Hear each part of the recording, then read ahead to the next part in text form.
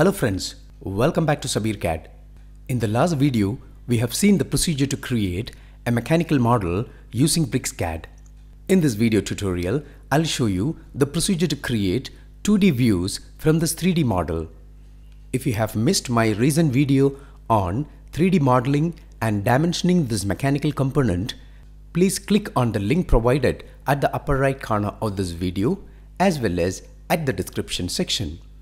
Before creating 2D views from this 3D model, I would like to turn off all the dimensions which are performed.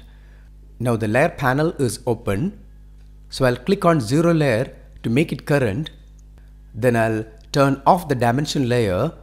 Now the dimensions got turned off and you can see little dots over here, and these dots are nothing but reference points used to perform dimension, and these points are created automatically in the def points layer.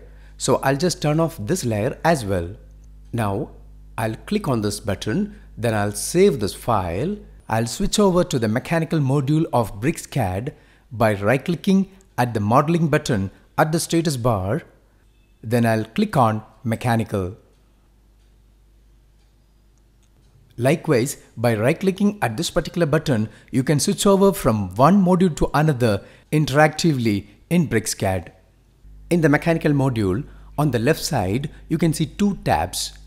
Over here, we have a mechanical browser which will show you the complete construction history of operations which you perform.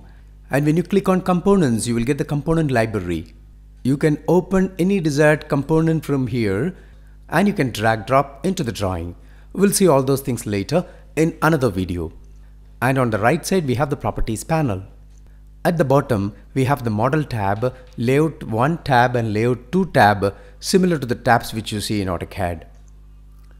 Now I'll click on the layout 1 tab, and this layout is used for plotting. You can see the mechanical component over here. I'll click on this border and hit delete to erase this viewport. You can control the dimensions and properties of this sheet of paper. So what I'll do is I'll just right click on the layout 1 tab and click on page setup. Now you can choose the plotter. I'll choose Microsoft print to PDF because I would like to plot to the PDF file, or else you can choose any desired plotter which is connected to your computer. I'll choose Microsoft print to PDF. Now I'll change the paper size from A4 to A3. Now just look at the orientation of the paper. It is landscape. You can just click on landscape if it is not selected. Then I'll give OK. Now what you see on the screen is an A3 size paper. Let's plot multiple views of the mechanical component on this A3 size sheet. I'll close the components panel because I'm not gonna insert any components now. Next I'll click on the model tab to go to the black screen, which is the model space. In order to generate multiple views from this mechanical model, you have to click on the annotate tab, then click on the base view. Or else you can give the view base command using the keyboard. So I'll click on the base view. So it'll ask you to perform a selection. You can select the entire model, or you can use any of the normal object selection methods to perform the selection. I'll click on the entire model. Now it'll ask you to enter a new or existing layout name wherein the multiple views are to be created. So I'll choose the existing layout, which is layout 1. So give an enter. Now what you see here is a preview of a view. If you want, you can change this default view. For that, you can click on orientation and you can choose any desired view. If I click on top, I'll be seeing the top view. But I don't want that. I would like to get the front view as a reference view. So click on orientation and choose front. And you can also choose a number of parameters. You can just click on the view quality. I don't want to do that. I'll just cancel it. You can go for hidden lines. You can choose a desired scale. I'll click on the scale. So you'll get a number of options to specify the scale. Fit for view means the size of the object will be automatically adjusted to accommodate 4 such views. And that is a default view. I'll go to scale again and I'll choose fit 9 views. So this will be even smaller because 9 such views will be accommodated on this paper. And I'll go to scale again and I'll choose 10 views. So the scale of the object will get further reduced, or else you can go for any standard scales wherein the standard scales of 1:1, 1:2, etc. will be listed. I'll choose 1:1. This is the actual scale. Okay, likewise you have a number of options to specify the scale. Now I would like to fix the first front view over here. Just click on that, and when you move the mouse rightward, you will be actually seeing a projection from the left side. So this is a left side elevation. I would like to locate it right here, and when you drag it leftward, you will get a right side elevation. It will be the view which you get when you look from this side, which is the right side elevation. When you drag it straight down, it will be a plan view or a top view. And when you drag it at an angle, so you will get an isometric view in which the front, left and top will be visible. And when you drag it this way, you will get a different isometric in which front, back and top will be visible. So this is how you insert multiple views in the existing layout. I'll just give an enter to confirm this. Next, I'll create one more layout to place views. So I'll click on the view base command again, and I'll choose the entire model. This time, I'll choose the second layout. So I'll type layout 2. Then I'll give an enter. So the second layout is chosen. Now let's see the isometric geometry option in the view base command. When you click on isometric geometry, you will get 2D views and 3D views. The 2D views draws isometric views as 2D drawings, and the 3D views draws isometric views as 3D solids with conceptual visual styles applied.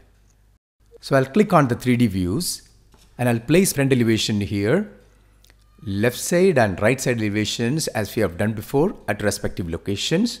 Now I'll place the front left top isometric over here, and front back top isometric over here, and I'll give an enter. Now you can see that since I have chosen 3D views, the isometric geometry is represented with conceptual visual style, and this can be changed later on. I'll click on the viewport border, and I'll click on conceptual, and I'll select the shaded with gray option, and over here click on this particular viewport, and I'll change it to X-ray. Next, I'll go back to model space. Then I'll create one more base view on a third layout. So how do you create a new layout? For that, I'll just click on the plus sign over here, and you have got the layout 3. Now I'll select the view base command again, choose the entire model, then I'll type layout 3. I'll click on isometric geometry, and I'll choose 2D views, and I'll place my front elevation over here, and the first isometric view here and the second one here, and give an enter. Now you can see that the isometric geometry is shown as 2D drawings because I've chosen 2D views in the isometric geometry option in the view base command. And even if I try to change the visual style of such views, it's not possible. So I'll select the viewport border, and if I click on the shades of gray, you can see that the view is not reflecting the change. Even after creating these views, you can create projections. I'll erase these two views which I've created. Now I'll click on projected views, and I'll select this view as the base view. When you move the cursor rightward, you can again make projections from it, and leftward one more projection, and you can create the right side elevation. So you have a lot of flexibility in creating views. Next, we will see the procedure to create the sectional views. I'll erase these two views, and I'll click on sectional view. When you click on sectional view, you can go for different types of sections such as full section, half section, offset section, align section, etc. I'll click on full section. Then it'll ask you to select the view. I would like to create a section from this view, so just click on this view. Next, you are asked to define the section plane. I'll pick 2 points to define the section plane. I'll just left click here to place it. Now you are given a submenu using which you can control all the parameters such as scale, hidden lines, etc. So I would like to retain the existing scale of 1:1, so give an enter to accept it. Next we will try a half section. So click on section view again and select half section view. Now it will ask you to select the view from which you want to generate the sectional drawing. So I'll click on this view. Now I am asked to specify the start point of the sectional line. I'll pick a point over here, then one more pick here to define the next point, one more pick here to define the next point on the section plane. Now the sectional view is generated, which is a half sectional view, and I'll left click here to locate this view. Now you can control all these parameters if required. I don't want to do that, so just give an enter. You can also try out the offset section view and align section view. In both these cases, you may have to pick more number of points to define the section plane, and you will get interesting sectional views. You can turn off the borders around these objects by turning off or freezing the drafting viewports layer. So I'll just freeze the drafting viewports layer and the borders are frozen. I'll undo this operation. Next I'll print this layout. But before that, I would like to insert a title block. I have already created a title block drawing, so I'll open it. Next, I'll take this title block onto the layout which we have created. Now I'll select the entire title block, then I'll press Ctrl+C to copy it. Then I'll activate this drawing tab to open the drawing. Then I'll press Ctrl+V to paste it. Now you can see that the size is small. So I have to scale it to match with the dimensions of the layout, which is the A3 size. So I'll draw a line starting from this edge of the paper. Then the length of that line is 420 units, which is the length of the A3 size sheet.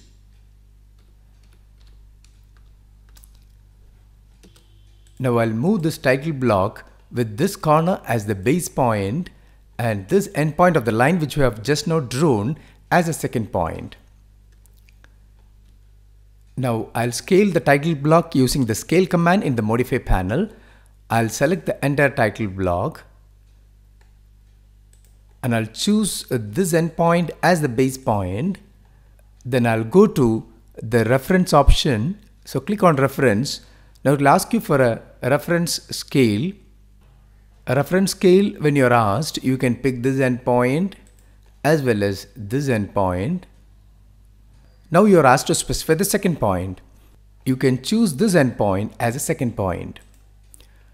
Hence we have scaled this title block to match with the dimension of the paper using the reference option of scale command. Now let's go for a print. So I'll click on the print command. I would like to plot the layout. The paper size is set as A3. You can preview the layout. The preview is perfect. Now you can press escape to come back to the print dialog box. Now click on print. I would like to keep the print on the desktop. I'll call it as mechanical drawing.